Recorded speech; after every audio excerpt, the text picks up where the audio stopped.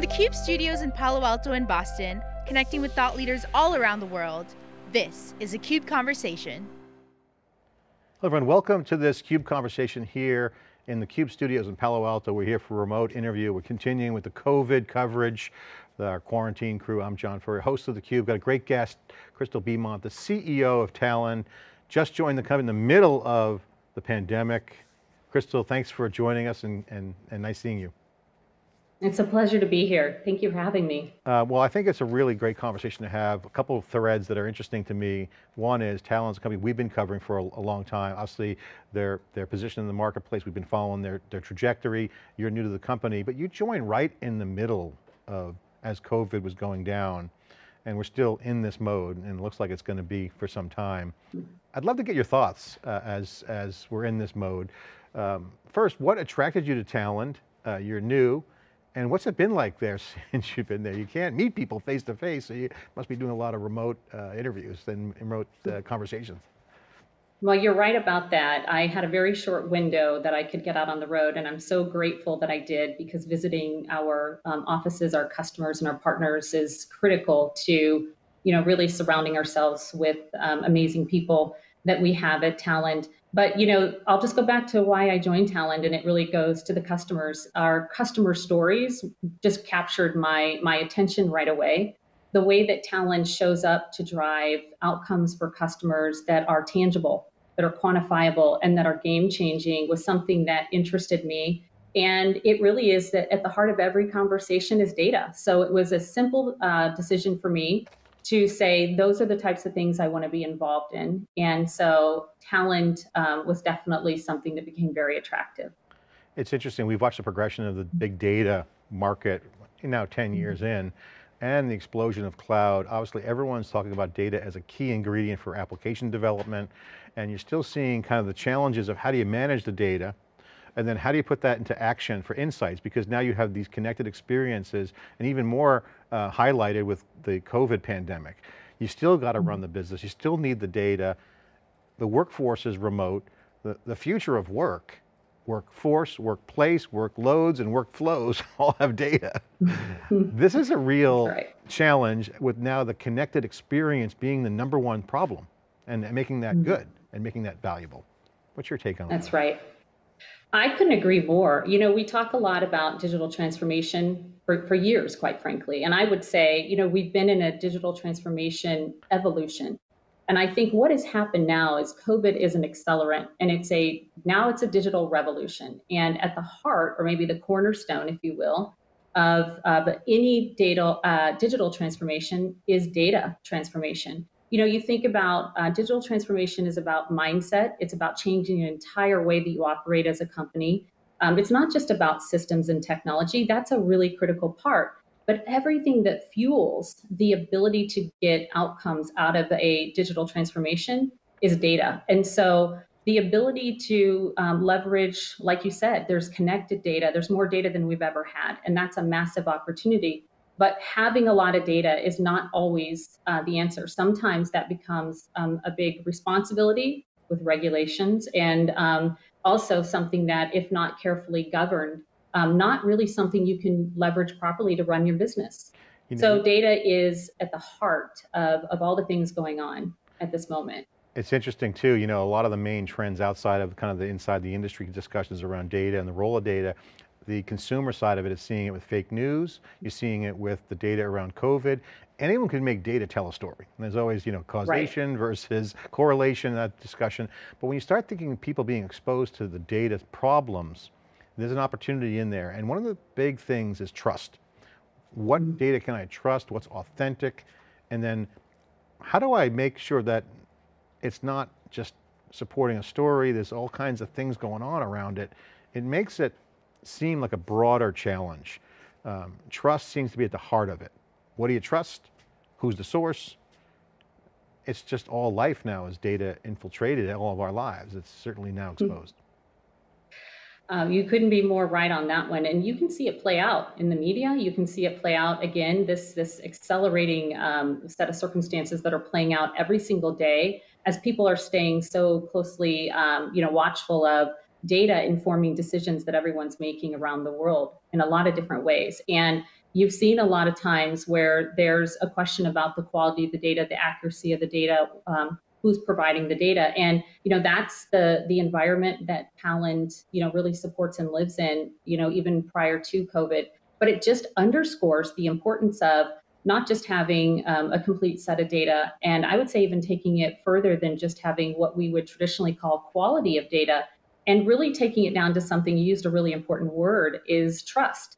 How can you make sure that the data that you're making decisions on is something you can trust? And when it comes to health and well-being, that's certainly something that you can't afford not to have. And it's an area that is underserved right now that we've spent a lot of time thinking about, and how we're starting to show up to provide those solutions to our customers. I want to get into the customer conversation. I think there's a lot of use cases I want to unpack with you, but I want to first get your vision on how you guys see the future. What is the vision of Talend? How do you see it? What's the plan? What's the big story there? There's a couple of things. I look at this and say, right now in the industry and in our customers, which we cover all different segments, all different sizes of customers all around the globe, they have a variety of use cases, if you will, a variety of needs, everything from the most simple ingestion to some of the more complex transformation and governance projects that they're running. And first and foremost, we show up uniquely as a platform. A platform that allows people to activate and utilize different parts of our services that we can provide to an entire organization. And that's something that is really important to us. And we also look at how do we make the process in which they're using Talend and the skills that are required, really push the envelope on making those as simple as possible. The ability to get to time to value as quickly as possible is our ultimate goal. And then looking, finally, the third lane is to make sure that we can provide not just, as I said, the completeness of data, but that it's really data that they can boil down to something that has intrinsic and quantifiable trust. Because all the time we spend, all the money that's spent on collecting the data is really only as good as the ability to say, I can emphatically trust it, and I can tell you why, and I can show you the footprint of that data. And that's something really important right now more than ever. I was talking to my family. I got 4 kids and they're all kind of growing up now, and we're having these conversations around COVID, and the question of AI comes up all the time. And AI is very cool for kids, but they don't really talk about machine learning. So I got to ask you around how you see the machine learning piece come in, because data feeds AI. I mean, it's a real, and that's how I describe it to my kids. Data is the fuel for AI, and you got to feed that in there, but it's not that easy. What's your reaction to that? Because I think a lot of companies are saying, I have to automate things. The DevOps world and agility's come into the mainstream operations of businesses. And there's a agility piece, there's a value of the data that's being recognized, but now I got to put it into practice. What's the playbook? What's your reaction to all that? Yeah, I think you're right. I mean, first of all, AI and machine learning have a really important role in the simplification, the ability to move at speed, and to perform functions that, quite frankly, are going to move us into an entirely new realm of possibility. I still will contend, whether you're feeding that with anything that you feed data into with data has to be really good quality data. AI machine learning is only as good as the information that you're feeding it with, and so it is really, really critical that we leverage these technologies to their fullest extent, but that we make sure that we feed it in the right way. So I think it's a really big part of our future. I think it's something that's going to be important, but we have to have the certainty that we're using them in a way that's coming to a place of the right outcome, and that starts with what you feed it to use to go use to improve the processes. Christal, one of the patterns we're seeing is that decision makers and CXOs are looking at the COVID pandemic and saying, okay, I did my thing, we're triage, now I got to reset and get the foundation set again and look at the projects that are going to be important, and I got to figure out the holistic architecture because I need a growth strategy, and I got to reset maybe some of the team members, projects, and whatnot. What's your view on this? Because now new decisions have to be made, roles might change as well. So this is going to change how companies are going to make decisions. What's your reaction to that with the customer as they are trying to figure this out? What's your advice? Yeah, that's absolutely right. And this is about re-instrumenting a business, reinventing it in many cases. A great example is Domino's, who is maybe surprisingly for some a pioneer in digital transformation that's been a number of years in the making. That really has shown that with being in a state of being able to adapt quickly to circumstances and to be forward-looking, how critical it is. And so I think this has been a wake-up call for organizations across the globe to say we have to be on the ready. We have to be able to be instrumented in a way that we can make quick decisions. In Domino's case, it became, originally the ability to, they were the first pizza delivery to try out drones for pizza's delivery, and to have gaming devices where you can order pizza because that's where their customers were at. And when COVID hit, contactless became a criteria. And so you can really see how they are able to separate themselves.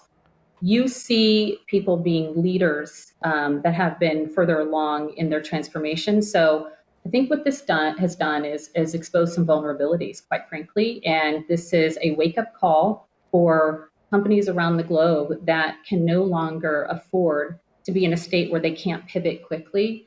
And looking backwards is no longer the thing that informs people in a state of something like COVID, because there really aren't examples or patterns to look at. So re-instrumenting the business is really critical. Data has to be transformed to perform better for companies. It's interesting, you bring that, the point about the pivot and the kind of people's resetting and reinventing for that growth strategy, is that you're seeing brand impacts and also financial results are directly related to it. So if you're not ready, this could have a real detrimental impact on the brand value and ultimately financial results. And this is kind of forcing people to say, it's not just an IT problem, it's a business model change. And data is shown now to be the key ingredient, because that's where the agility is going to come from, that's where the value is there. And this has all been talked about in the industry before, but now it's kind of gone mainstream. This is now the new reality, that my brand opportunity and the financial results of my company are at stake. Could you comment on your thinking around that? Because this is a top line, a high order bid, if you will, conversation among the top boardrooms. Yeah, it is. And I agree with you. Many of these conversations have been going on for a while now, right? And I think this just exposes the criticality of what happens when you're not in a state of being able to really reinvent yourself, or like I said, re-instrument. And if you're already in that state, how much better off you are. Brands are taking a hit in terms of their ability to show up. And it goes beyond just their ability to perform as a business, but to really show up differently for their customers, support people in a different way, and really make sure that they can respond also from a social perspective. How are they going to help and contribute to what the world is facing? And so, it really is asking companies to really fire on all cylinders, quite frankly. I want to get your thoughts on two thought tracks, and they're kind of connected, so bear with me.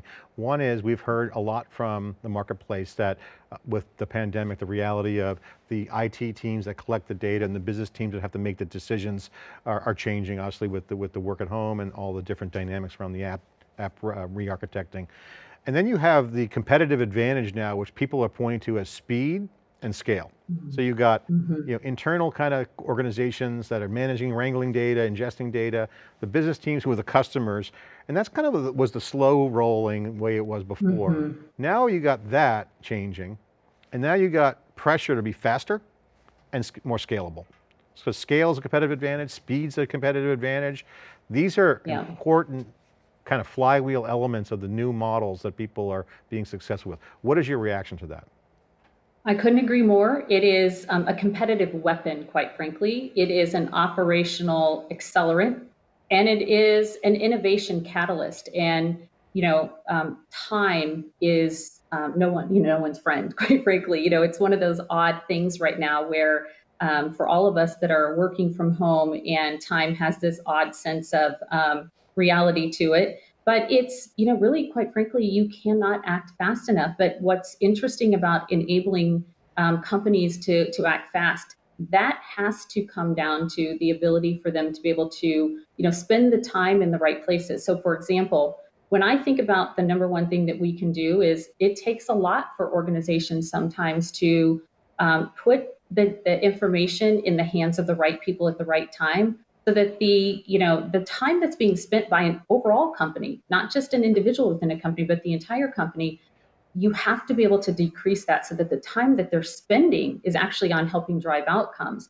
And so some of this, and you just struck a chord in everything I think about, is how quickly we can get the right data in the hands of the right people. Because, in AstraZeneca's case, for example, the difference of being able to do that, their highest cost in their business is clinical trials.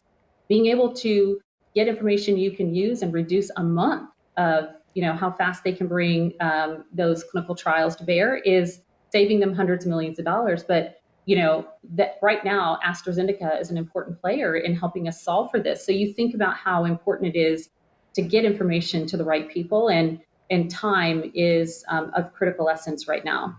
Yeah, it's interesting. You also there's that business model advantage, but also you got a lot of, and that's an opportunity for many, but there's also a lot of, I won't say heavy lifting, but maybe a drag, some might call it, compliance. Yes. GDPR or whatnot. Balancing that kind of, I won't say drag, I mean, I think it's a drag personally, but I think we have to have those things in place. You want to maintain the compliance rigidity that's out there, but also have room to innovate. That balance is very difficult, and it's really mostly highlighted in the data business because that's where the action is around data privacy and those compliance things. But if you got an innovation formula there that you're talking about and you got compliance, if you get one wrong and right, you got to balance it. What's your take on that? Because that's a huge challenge. It's one of those things that's kind of not talked about much, but it's pretty much there. You're right, and it is a complete balance, but you can't have one without the other. In highly regulated industries, especially with companies like AstraZeneca, but really, if you think about any company, the ironic thing right now is that when you're looking at even a single report, but certainly across an entire company or a line of business, right now, you can see that there's quality measures and governance that we put into play, but the ability to actually quantifiably say on a single piece of data that you can track, where that data's been, who's touched it, how complete is it, and really kind of put a measurable trust score against it. There's work to be done there, but with GDPR, with HIPAA. And interestingly enough, we're looking to, kind of challenge some of the norms with COVID that says we now want to collect data that is formally considered privacy, and maybe something that would be regulated. And now we want to share it for the greater good of, making sure that we can track and trace where people are at that maybe are infected and so forth. And so you're starting to see this interesting conversion of challenging the fact that we've got to at least be able to support people in their governance of data, but take that a step further, really. Awesome. Final question, you had Talend Connect, which is your big kind of confab. What best practices are emerging out of Talend these days for customers? If you had to kind of highlight the top use cases or best practices that customers and your potential customers could leverage right now with data, what are you guys putting out there? What are the key best practices? Because everyone has a new reality, that's acknowledged, we talked deeply about it, but what's the best practices? What are you guys offering? Well, I think, one of the things that I alluded to before is really making sure that we show up as a strategic business partner. And this is really important to us. All of these things that we've been talking about, they're heavy lifting for organizations to really look at how they bring the digital revolution to the forefront. There's a lot to consider. And so our part in that is to say, we believe that when you power your business on Talend and you're able to solve for a number of different problems across the platform, that's really important that we show up in the way that we can meet our customers where they're at. So that's one. Making it simple, really pushing the boundaries on the level of expertise, the specialization, the time to value of making sure that they can leverage, again, spending their time on the things that are important, which are making sure that they're spending it in quality data and data they trust. And then really making sure that that final lane is covered of saying, we want to make sure that data is accessible when you need it and where you need it. Things like IoT and edge devices, this proliferation of data is just becoming immense. And so taking the data, getting it to people, but in a way that they can have confidence. It's the same thing you just said before. There's a lot to consider. And there's, in a way, a burden of people not knowing maybe all the data they have and how it's being used. we feel responsibility to make sure that we're part of helping that become easy and identifiable and really taking it to the next step beyond quality. So it's really across all of it, just simply putting people in a position to be able to make good decisions and not have to do so much of the heavy lifting, and making sure that they know for a fact that it's something that they've made a good decision around because of the data has been trusted, and they can have the confidence in that. Awesome. We think data is a competitive advantage. It's going to be more important ever and ever as the days go on. So great insight. Christal, thank you for that insight. Before we end, take a minute to put the plug in for Talend. What are you up to? You guys hiring? You looking for folks? What's the business plan? Why are you guys winning? What's the hot products? Take a minute to give up a quick update on Talend.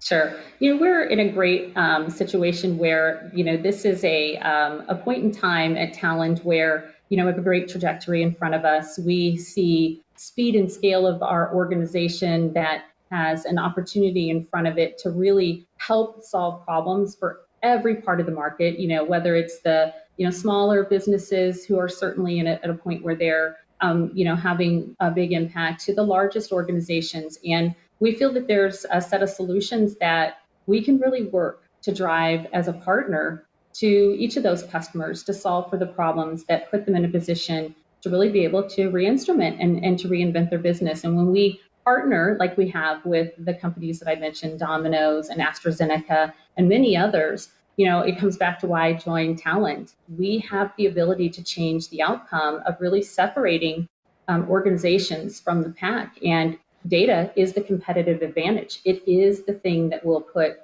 people on a different trajectory. And I'm excited about what we bring to the table. And I'm really excited about what's to come and how we'll continue to push the envelope for how we help our customers.